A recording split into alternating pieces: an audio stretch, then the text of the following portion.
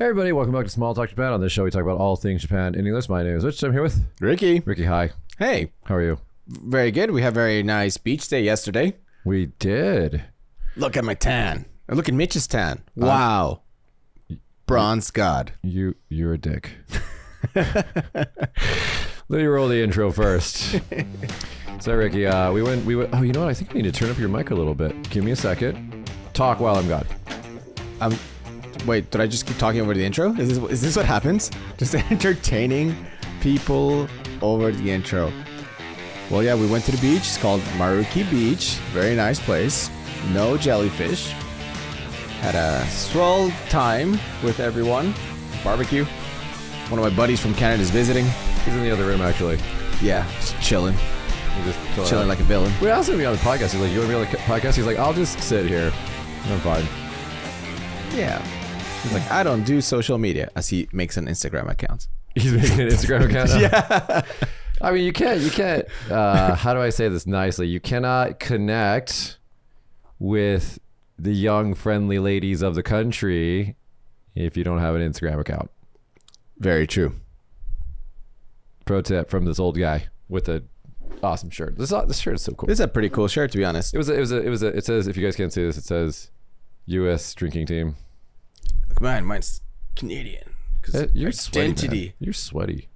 I was so sweaty. It's been sweltering. So let's see this. So we went to the beach. It was fun. We had a fun day at the beach. Hey, look at that. So it was this place called Marukahama, and it's pretty cool. This is a recording of all of my stories on Instagram. Look at me. That's Ricky. Dude, He's basking in the sun. He's having a great time. We had these tents out and a DJ, and this guy organized it right there, Shingo. He's kind of fun. We had a massive barbecue. It was very hot. I wasn't able to drink because I had to drive. That's Yohei was cooking, doing a great job cooking. This is Keegan. Hello. I said, think of something fun to say, and he says, hello. Enjoying a beer in the sea. Yeah, there we go. The best. There we go. I don't know. It was fun. It was fun. It was hot. It was like 37 degrees. But it was good. Like 37 degrees without a shirt at the beach. That's how you need to do it. This is how you spend summer. There they are. That's how you do it. That guy had not slept in like 40 hours at that point. Something ridiculous. I asked you if you were waterproof and then splashed you. And Okay. There's this Viking funeral. That was fun. It was just so hot, though. It was just so hot. Oh, and then afterwards we went and got drunk. And that's the place that we got drunk at. And then at the end, you sang Numa Numa, Numa Numa Numa, yeah. Heck yeah.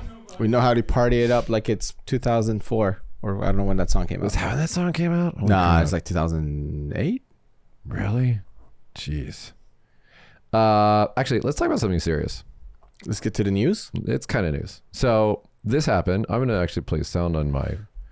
What tragedy are we covering today? Well, there's a lot to cover today. Not so much, but we are going to hear. So basically, this happened last week on Thursday.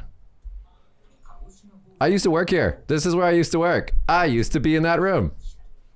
This is my old job. So we had an earthquake last week. There's KKB. I used to work there. This is not. Oh, he got the construction helmet right away. No, so the news people, they have to. This is Miyazaki, where the earthquake was. Yeah, you have to get on your helmet all quick and stuff, and then get on TV with your helmet. It's quite the active scene in the newsroom when there's an earthquake. That's pretty cool, actually. So they all put on their helmets and they all scramble. So let's pause this. This is where the earthquake was, over here, and we are over here next to this -5 thing. So that's where the earthquake was. That's where we were. And it's very cool to see them in action, because that's like first responders of information. It's really important that their job is super important. Actually, here, let me show you something. You might not have caught this, but this right here, these are called Joho camera, which means information cameras, and they're placed all over the local area, and they all have a hard wire that comes back to the newsroom. And so this is what the news looks at to get instantaneous information when there's a natural disaster. Incredible. And like so uninterruptible, like stream. like a feed. Where we are, in Kagoshima, we have the longest prefecture in Japan, so the island chains go way out. So what they used to use is microwave beams for the closer islands and then satellites for the farther away islands. I think they still do. Not really sure about that. But these Joho cameras are they have like $100,000 zoom lenses on them, and they're all remote. So this is kind of this is going to sound a little creepy, but about 6 years ago, I was sitting there in the newsroom, and what they were trying to do is during Obon, which is Obon right now, it's where all the Japanese people go to pay homage to their, is that the right word? To respect to their ancestors at the graves and stuff. Because their ancestors are come back on little cucumber horses or eggplant horses. Right. Carriages. Vegetable carriages. Horses. Whatever. So they wanted to get a shot of all the Japanese people going, because there's like a hill in Kagoshima with all these graves on it. And they wanted to get a shot of this hill with all these people cleaning the graves and putting out flowers and everything. And so the camera guy just approximated where he thought the hill was and just went max zoom on the camera. So we're watching this live. This wasn't aired, but we're watching this live in the newsroom. And it just so happened to hit a window of an apartment. And I could tell you, I could like have a complete view of the people in the living room. Like clearly could see this. And this was like 16, 17 kilometers away, something crazy like that. Wow. And I was thinking, I was like, if there was a perv in the newsroom, he would have like if your windows were open or if you had your curtains open, it didn't matter what story you're on, because the Joho cameras are way up in, Joho means information. They're way up in the air. So you would just like, you could perv it up. I was thinking that the whole time. I was like, this is kind of scary. Just wait till it actually becomes news, and you know. Yeah, it's probably going to come news. We'll get a slap on the wrist or something. Yeah, get a slap. They'll give him a gold star. Like creative new way to be a perv. Anyway, so where were you doing the earthquake? What were you doing?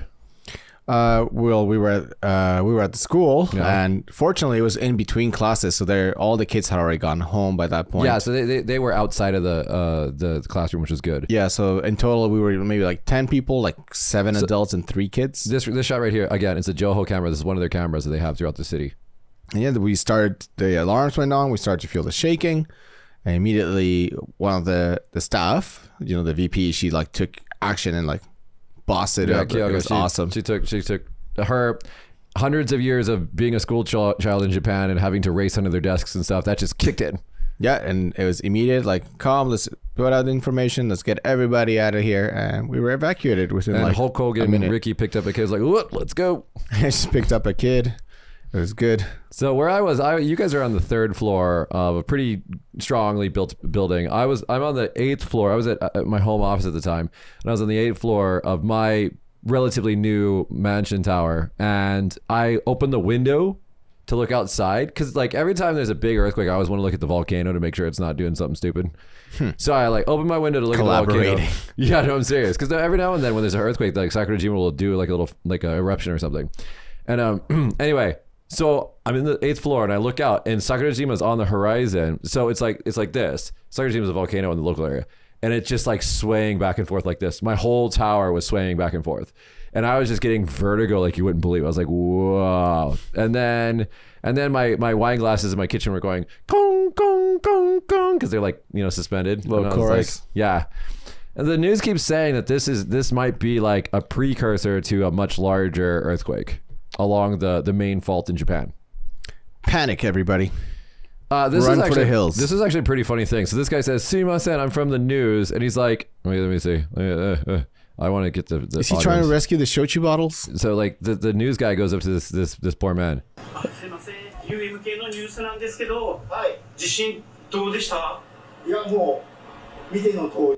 no tori, which means like it's exactly what you're looking at, dude. Oh, this is funny. This like, Nama Hoso, if you've ever gotten it. Yeah, it's just great. But anyway, we no, I don't think there were any injuries. Let me not quote that. I don't think there were any deaths or anything like that. At least 8 people. It says 8 people here. Injured? Dead. It says, but wow, and more injured. But this is the were they like in telephone lines or something? Like one home in Kagoshima is said to have collapsed, but no injuries were reported. Yeah. I mean, I don't remember the Japanese news, 9 people. 9 people, but most injuries are minor. Injured 9 people. So I don't think that's right. I think that's wrong. I think that was just a no major damage reported. There were no reports. Yeah, I don't think there was. I don't think that's right. There was a TikToker. Don't get your news from TikTok, guys.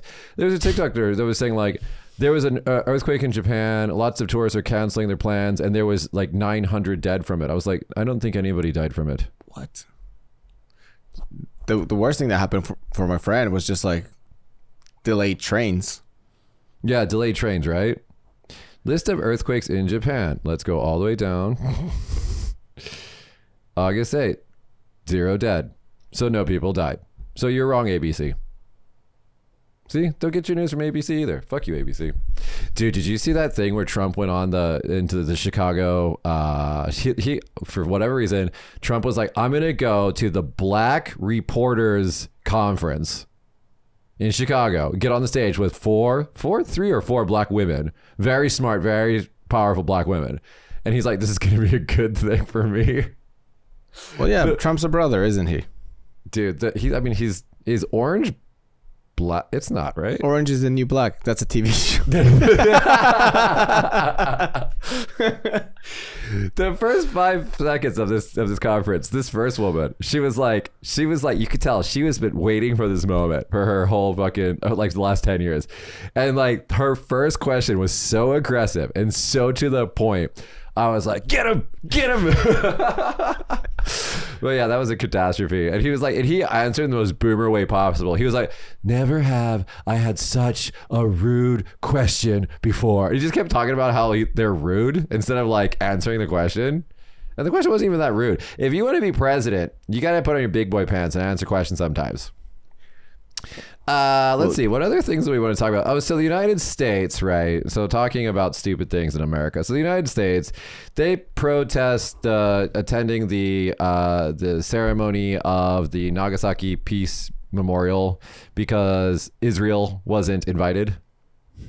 Huh. So the Nagasaki Peace Memorial that happens every year, right? There's one in Hiroshima, one in Nagasaki. The one in Hiroshima, Israel was there, and like the mayor or the governor of Hiroshima started talking about current wars, but like just alluding to them, and like the news like zooms up on the ambassador to Israel, and I was just like, okay, that's a little bit on the head. And then anyway, so for the one in Nagasaki, they didn't get invited, and so like a bunch of first world countries, America, UK, Australia, dropped out and they didn't attend. And so it's kind of funny because we are the ones that dropped the bomb. As I wear the USA drinking team shirt, we're the ones that dropped the bomb. So like, you should probably go to the Peace Memorial. Like, doesn't matter what. Yeah, that's not the place to protest. I don't feel. But yeah, so like top comment I read, it's like, it's shameful that the U.S. insulted the victims by not attending. I guess Israel holds more power and money over U.S. than Japan does. So yeah, and then as a fallout of that, U.S. ambassador to Japan, Rahm Emanuel, planning to leave the post in November. If you've never read the history of this man, go to his Wikipedia page. What has he done? Everything. This guy is a horrible, horrible person. Is he a war missing criminal? A finger. Huh? Is he a war criminal? He might as well be. He's like, dude, this guy. So he's from the Obama administration era, and just go to his Wikipedia. Go look him up, and he is just he's just terrible. Everything about him is terrible. I don't know why he's still employed, but he's just look at his Wikipedia. It's great. Add it to the list. What other things do we want to talk about? Oh, okay. So this is kind of funny. This is funny. Well, he injured people, so it's not that funny, but it's still kind of funny. So this is called Chinese national arrested after suicide bid results in explosion that injures himself and 7 others. He blew himself up. Kind of. Let's just read this one, okay? So, a male Chinese national whose suicide attempt resulting in an explosion at his residence in Kawaguchi City last month that injured himself and 8 others has been arrested, police said. On Thursday, police arrested Sen On, 44, of obstruction of justice and other offenses, including assaulting a police officer. Blah, blah, blah, blah, blah. So at around 8:30 p.m. on July 18th, On filled his residence, located on the 3rd floor of his apartment building, with natural gas in an apparent attempt to asphyxiate himself. But as I came to my senses, I opened the window and lit a cigarette. Let's look at this guy, guys. His full senses. Let's look at this man. There he goes. That's him right there. He wanted to go out with a bang.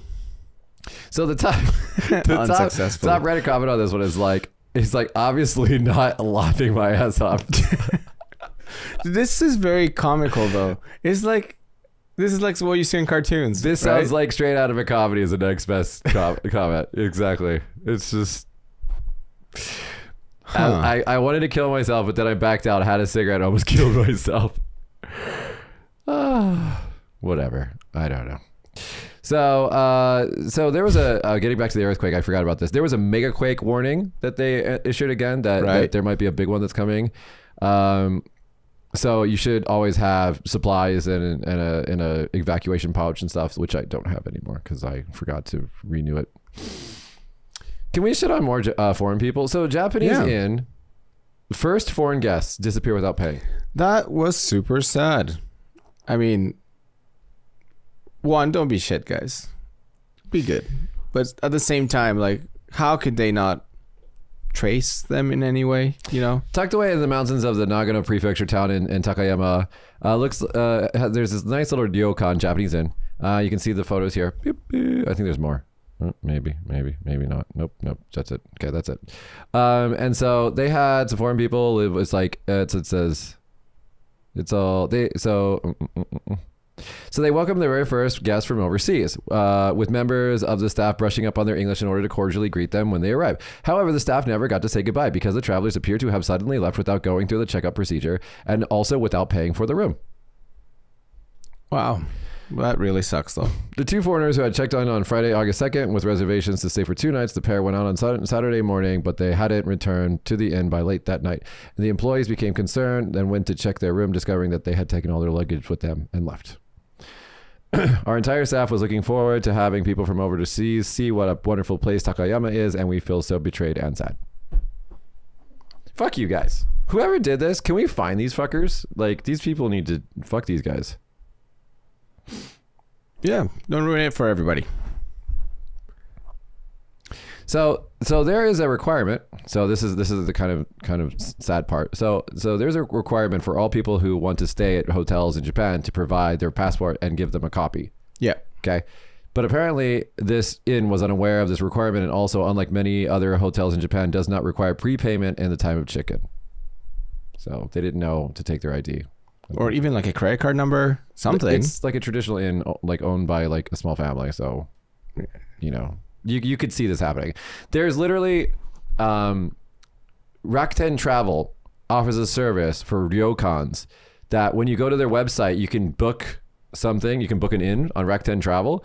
And what they then do is they take this digital booking and fax it to the ryokans so that they can book it in their piece of paper book things, you know, pen and paper. I'm totally serious. I'm not fucking. It makes sense. Yeah. Checks out. I'm not surprised anymore by Japan. I'm not surprised anymore by Japan. Here's a good story. Japan to allow joint custody of children after divorce. Survey investigates public attitudes. I've been following this a little bit. This is actually really good news. An upcoming legal change will finally allow divorcing couples to seek joint custody of their children in Japan, and opinions are mixed. Like even just for like Japanese couples, that has been such like a hassle.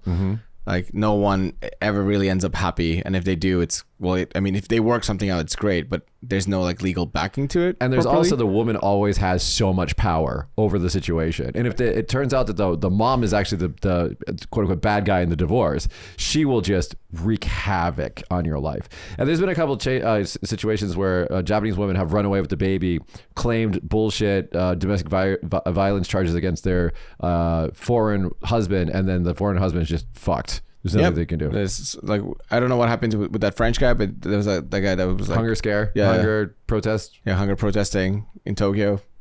So well, I mean, he's getting his way. News. So in May, it was decided that Japan will introduce the right to joint parental custody by 2026 as an option in the case of divorce. And that's it. Good for fucking Japan for coming up to the modern times in one way and not others. I don't think there's anything else that we need to talk about. Oh wait, there's one thing here. So in Fukuoka, there's the queen beetle, and it goes from let's see, it goes from Kyushu to where in? Is this a train? No. This is the boat. It's a boat. Yeah, it goes from Hakata Port to Busan in South Korea, and it says on.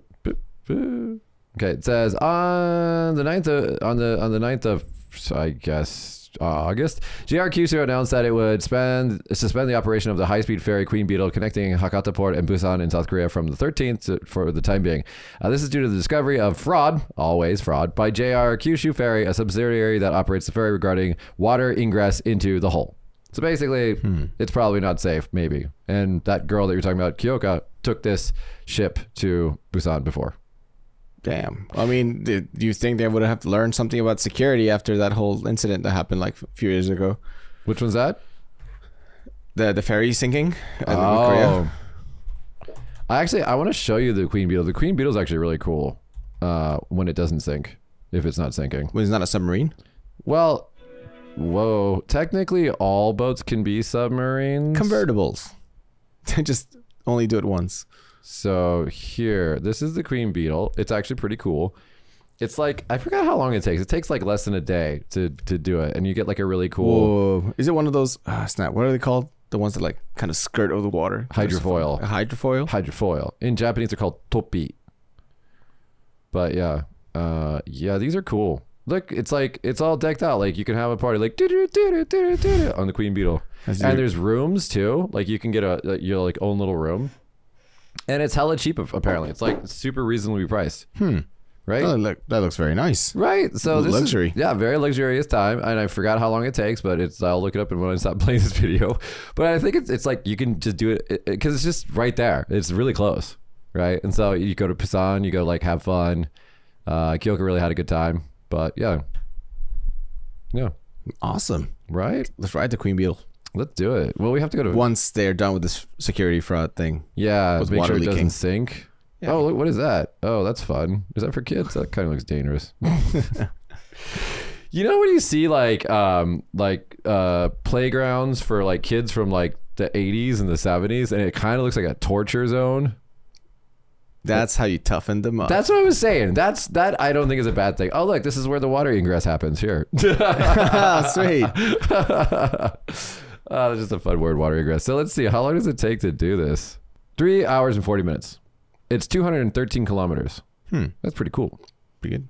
I mean, I could be on a luxury cruise for 3 hours and 30 minutes. That'd be kind of cool. Yeah. Wow, that's cool. Look at his engines. Oh, I learned how to do something. Wow. That's cool. That's really cool. Yeah, well, I don't know. All right, Rick, we gotta go get drunk. Let's do it. I mean, be very responsible. But by the way, the show is late because we went to the ocean. We had a fun time at the beach. I'm sorry, everybody. It's my fault. I was like, we could do the show before or after the ocean. And I was like, after the ocean, please.